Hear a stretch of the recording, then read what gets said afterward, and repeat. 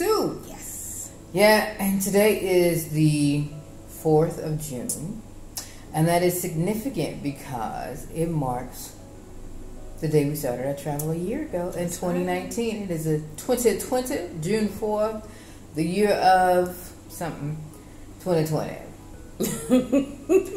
And since we are in Southeast Asia and there is so much going on in the world, we thought today would be a perfect day to discuss the elephant in the room. I guess you can call it that. Yeah. The black elephant in the room. Right.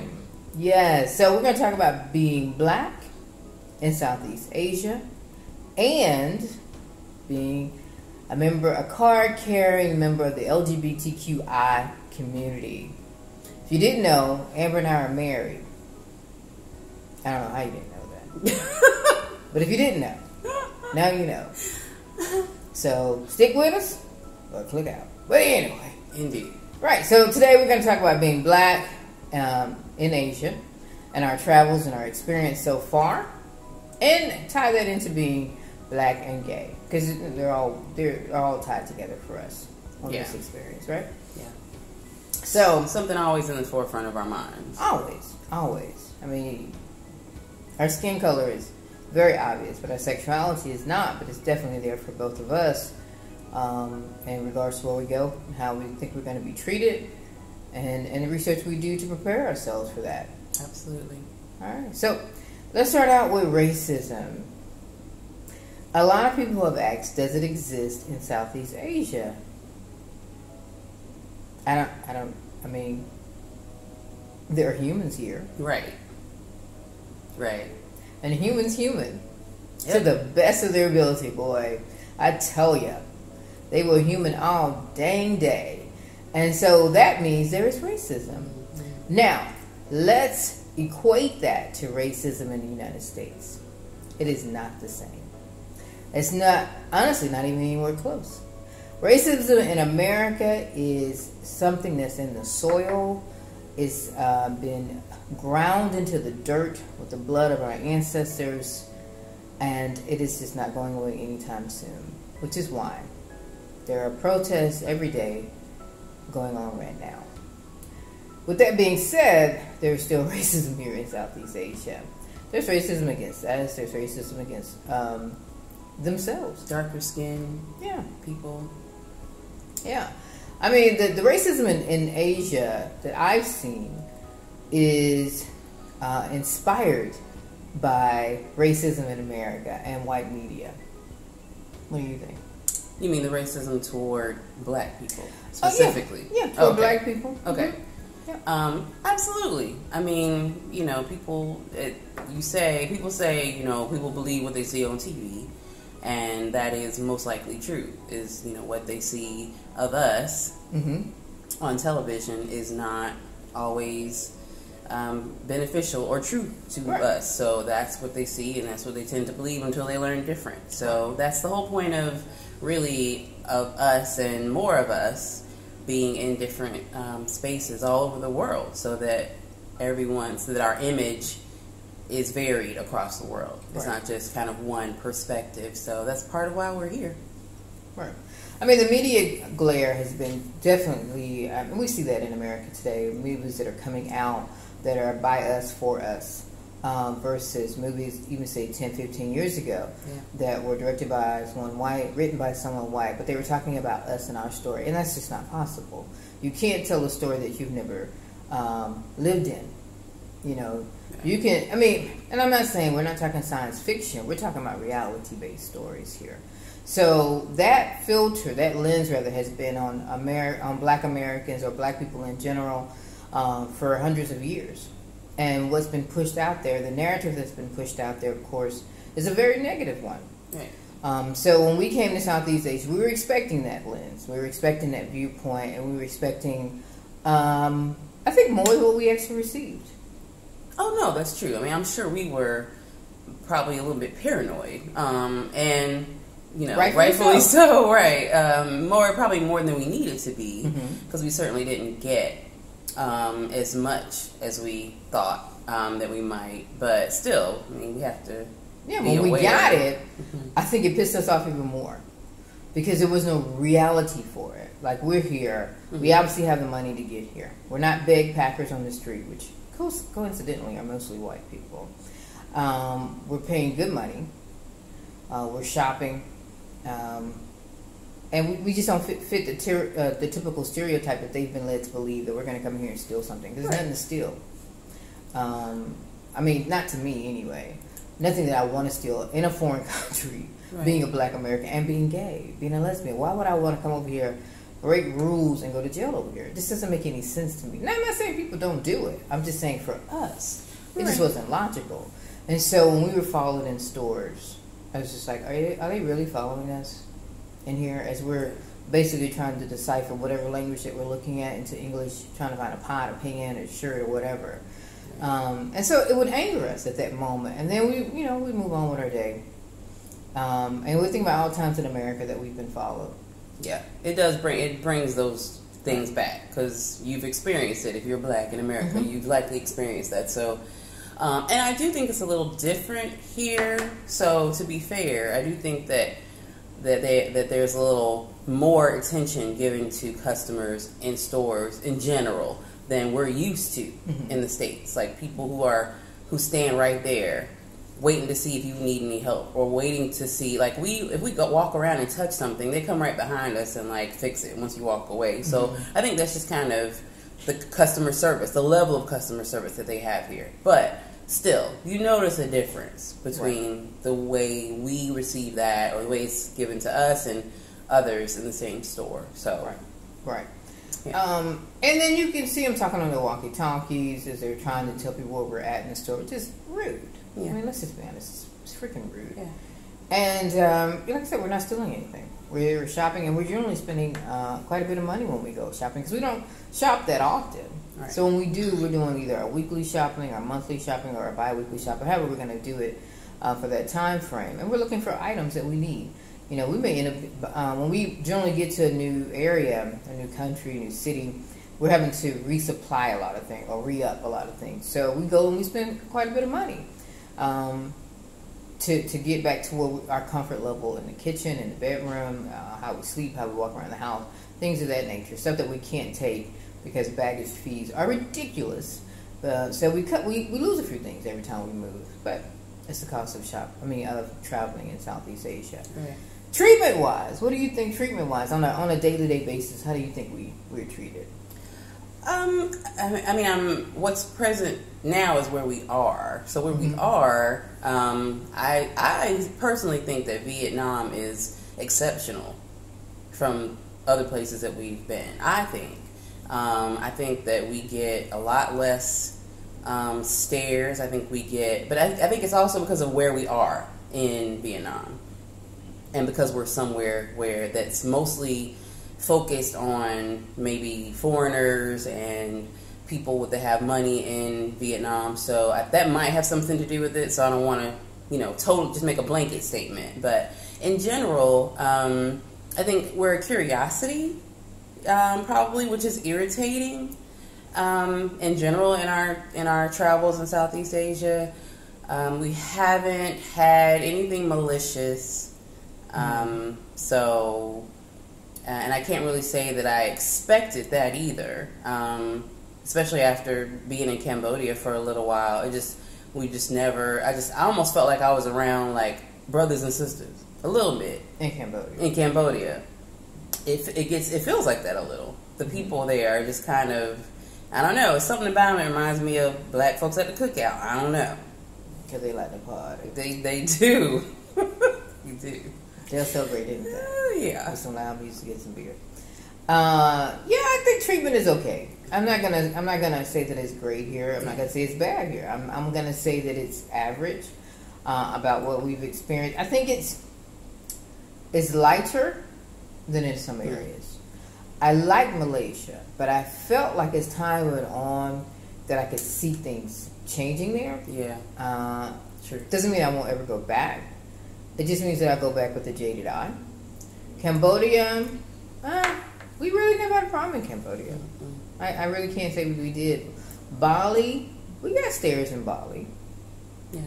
Singapore, we actually didn't get stares in Singapore, which is really interesting to me. There's all kinds of people in Singapore though, and there's so much business there. I think there are people, so many international business people there that it's just not even. It just costs too much to live there. But other than that, yeah. So yeah, I think I guess Thailand was interesting, but I love Thailand, so yeah. I mean, on a scale of 1 to 10, treatment wise, I have to give it an 8.5. You know, compared to being in the U.S. Yeah. We can walk around here and not think too much about anything. Vietnam is really safe too. Like, I feel safe here. Even saying that, I'm still not going to go to certain areas because it's just, you know, I ain't local. I don't speak the language. And they're not going to watch me go on my phone and put a Google Translate so I can tell them why I'm in their neighborhood. So, with that being said. And I've also had people go out of their way here to speak to me. Like, I'm pretty much, when I'm walking, I'm like in my zone. And I've had people, like, you know, get in my face, like, hi, you know, type of thing. It's only happened a couple of times. Well, a few times, actually. And I would have thought it was, that's just their thing to do because they work here. You know, they're supposed to be nice, but it wasn't just, you know, somebody who worked here. It was also a couple of residents that's done the same thing. So, you know, that you have to, I don't know, there's something about that to me. They don't have to do that because I'm certainly not going out of my way to be extra with anybody who's not trying to be that with me. So I did take that into account. Yeah, so basically racism does exist in Southeast Asia. Discrimination does exist. And some of the things that you have to think about when a lot of people want to move overseas, they think, well, I can teach English and things like that. If you're darker hued, hey, you may not get the same opportunities as a white person. You may not get the same pay. But even saying that, they don't even hire their own people, and they can speak perfectly fine English because they've been taught that white is right, and so a white person can teach English better. And it doesn't have to even be a native English speaker that's white. They're just white, and that's the reality of life. And if anybody has any disagreement with that, feel free to drop me a line, and I can point you in a direction that will prove to you that I'm right. But we have met some people along the way, some people of color who are teaching. Oh, so definitely. I don't know if they got their job in the States or if they got their job like after they you know, arrived, type of thing. You know, because I would imagine if you're in Asia and you say, hey, I want to teach, they'd probably be like, sure, come on. I don't know. You said no? It doesn't always happen. So you think easy. it's probably they probably already secured that job? No, I'm not saying that at all. What I'm saying is that it's not going to be as easy as that. Oh, right. Okay. I'm in the group, so probably a lot more than Amber is. I was going to call her by a nickname, but I'm in the groups that really talk about those things a lot more. And that, yeah, they were just talking about it yesterday because everybody's talking about what's going on in America. And that was one of the sticking points, is that a black person, a white person, and an Asian person could apply for the same teaching position. Right. And the white person will get it. They could be sitting across from the desk and the white person will still get it. And the white person doesn't have to have English, a degree, doesn't have English as a first language, any of that. The other two could have degrees. They could both speak English perfectly. And I promise you the white person will get the job. It's just that, the white is right. Right, no, I can see that. I'm just saying that, but we know that there are people who are, and I'm just wondering if the people of color who are teaching, if they already started off doing, like if they were already teachers, they had a teaching background, and so it was, it was just easier for them to get a position, or if they decided, I'm going to travel, and then they got to where they were going, and they, were able to do it. I just wonder, but, I mean, obviously there are examples of people who do, but... Right. I'm not saying you can't do it. I'm just saying that it's not going to be as easy as that. Right. A white person could go and get a job quickly. A black person or an Asian person is going to take a little bit longer. Right. So to me, like I could quit if I was white, I could try to quit my job tomorrow and have another teaching gig in a week. A black person may take a month. Yeah. And you still may not get paid the same. So just keep that in mind. We've talked about the looks that we get when we're walking around. China was horrible. Other parts of Southeast Asia have been fine. I mean, we get looks. I got pictures that actually taken in Bali, which I'm okay with. If you ask, I have no problem with that. Just don't snap pictures of me or film me as they do in China. She did whole photo shoots, people. Whole photo shoots. Nice. In Indonesia, Nice. in Cambodia. They're very nice. I was like, can I hold your bag for you, man? If I had not been to China where they were so rude, I probably wouldn't have. But because I had been to China, I had been irked the entire time I was there. Everywhere else was polite and nice, and they make they great pictures. That's true. I wish I got someone sent my way. I was smiling beautifully. So racism does exist in Southeast Asia, and I just keep reiterating that because I don't want anybody to say it doesn't, because it does. There's just different levels. It's nowhere near the levels of America. Thankfully, hopefully, will never be that way, but it does exist. Expect some discrimination, not a lot. Expect some slight treatment, not a lot. But yeah, I think you'll be fine here. I don't really see it being a problem. My issue is access to the things that we need, because I have needs. There are things that I require for my life. You gotta clarify that though. So products, hair products, skin products, clothes, shoes, like, and I'm not a superficial person at all, but a sister needs moisturizing, okay? A sister needs that. And you are hard pressed to find any kind of shea butter, cocoa butter, any kind of butter that is made for black skin. You will be hard pressed to find it. And we cannot get Amazon wherever we go. Right. So it's an issue. And I just recently, and after a year, y'all, just recently got a product that has shea butter in it. So my skin is like doing all types of cartwheels over here, but it's real. And the same with hair products. Like, you cannot find the hair products that you're used to. And these are not things that bar you from leaving your comfort zone and going to a different country. They're not. It's just things to consider and know that you have to find alternatives, and you have to be flexible and all that kind of stuff. And so, but you do have to think about it, because if not, you're going to end up in a situation where you're like, oh my gosh. It's better to just like suck it up and wrap your head around it and be prepared to make those changes as you travel. Right. That's it. Most of the skin products that Amber's talking about, the reason why they don't work for us is they're whitening agents in them. True. So if you like your skin tone and you're not trying to get lighter, right, then you pretty much can't use almost any of the products. It may not even mention it on the label, but it's in there. I haven't even seen lotion, so I don't even know they even offer it. Clothes. If you're oversized 8, you are pretty much screwed. Even the big sizes, once you wash it once, it's not going to be big anymore. When I say big, I'm like 12, 14. Right. Shoes. Oh my God! I mean, I needed some sneakers. We went to like 10 stores before I could find some sneakers, and I wear 8.5. And they're ugly, but I just needed a pair of sneakers. I mean, right. But they didn't have them in my size, and women didn't have them. So those are the things she's talking about. And I have eczema, I have allergies, right, and things like that. So I'm always cognizant of my skin. I'm always cognizant of my meds. So you always got to make sure that they have that. You don't really have a problem with medicines as much. No. You just have to take what you got, show it to the pharmacist, and hopefully they'll be able to give you an alternative. It just probably won't be what you're used to, but it'll work out in the end. But yeah, the products, yeah. Yeah, we just found shampoo. No, we just found a mini mart here that's owned by a brother. And his stuff is overpriced. It is, but when I tell you I'm thankful for him, I mean, and that place didn't hardly have anything. But when they restock, they'll have a lot of the things that, we would actually need to use. But like I said, it's taken a year for us to find a place like that. So that is our viewpoint. Oh gosh, we didn't even mention being gay. Oh, we should. We're gay. And we're traveling Southeast Asia. Oh, I apologize. Has there been an issue? So gay. No. Hasn't been an issue.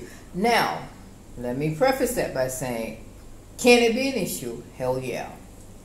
It can be an issue, depending on which country you want to go to, right, and how you want to be out. we're comfortably out. We're married. If somebody would ask me, this is my wife, I would introduce her as my wife. She would do the same. I don't have a problem with it. There are certain cultures where there is going to be a problem. Malaysia was one country that we were a little bit tense, and then I just said, screw it. We're visitors here. We're not planning on staying here forever. So we're just going to be who we are. If they have a problem, they'll let us know. Blah, blah, blah, and we'll go from there. Cambodia. But wasn't it Malaysia where we saw, like, mad gay people? Like, every time we went out, we were like, what's up, sis? What's up, fam? I mean, you know, not outwardly, but in our heads. Everywhere. A lot of couples. In Cambodia, yeah. Cambodia, you can be gay. Yeah. Thailand, you can be gay. Vietnam, you can be gay. Is it legal? Not all those countries, but they're not going to do anything about it. People walking around, living their life. Living their best rainbow life here, y'all. So, yeah, that's it. Just be cognizant of where you want to go in Southeast Asia. Singapore, I probably wouldn't be as out. That's probably about the only country I really would flag. Religious. Yeah, for religious reasons. I mean, in Malaysia it's the same thing because they're basically we're the same country at one point and they split. So there's still that thread there. Yeah. And I think both will prosecute men, but they don't prosecute women. So just keep those thoughts in mind. But other than that, though, man, I think we have been very free, very easy. Nobody's questioning us. Nobody's asked too many questions. I say this to my wife. They go, okay. Right. Yeah. And we just move on with our day. It's true. I almost feel like I'm not coming out as much as I did in the United States, which is interesting. But in the U.S., I felt like I was coming out all the freaking time. Because, you're a black woman and you walking with a black woman. Are you friends? Right. You sisters? You sisters? Oh, right. What are you talking about? Right. So, yeah, I think that's, I mean, in a nutshell, that's the easiest part of our journey. Yeah. And the part we were sort of worried about. And, I think we should say that with a disclaimer probably because obviously everyone's experience is not ours. The way we present is different than the way some queer people present and which may bring other kinds of attention. And so they have a different experience. So we certainly don't want to speak for everyone queer. We're just saying. Oh, no, we're not. Yeah. We're just saying this has been our experience. And I don't know about you. Hopefully you can, learn something from that. You can take it and do with it what you will. Yeah. No, it's totally our experience. This entire year has been a growth, opportunity for growth for us. We're excited. We're happy. We've changed so much. Our viewpoint on life has changed. We're relaxed. You don't realize how much stress and strain of being a black gay woman in America puts on you. And your job, home life even, your friends, your family. Here it's just us. We're making it. We're surviving. We're happy. We're not broke. We're not hungry. We're not stressed. We can walk the streets. We gonna get a cup of coffee. We eat. We gaining weight with Amber. Hey. We gain weight because I cook as she. It's happy weight. Very happy weight. So yeah, life is great. Yeah. And we encourage anyone who wants to travel to do it now. The world is changing due to Corona, so who knows what travel is going to look like in the next few years. But if you get the opportunity to fly high and go. And that's our lesson of the day. Right on. That's right. Social. Anyway, I am Kat. I'm Amber. And this is our vlog on being black in Southeast Asia and being gay. Check us out. WonderingSoup.com for our blog. Wondering Soup on YouTube for our channel. Please like, subscribe, and follow. Share with your friends. We're trying to get those views up because we're giving some good information out. Let us know what you want us to talk about. We'll see you next week. Peace and love. Bye, y'all.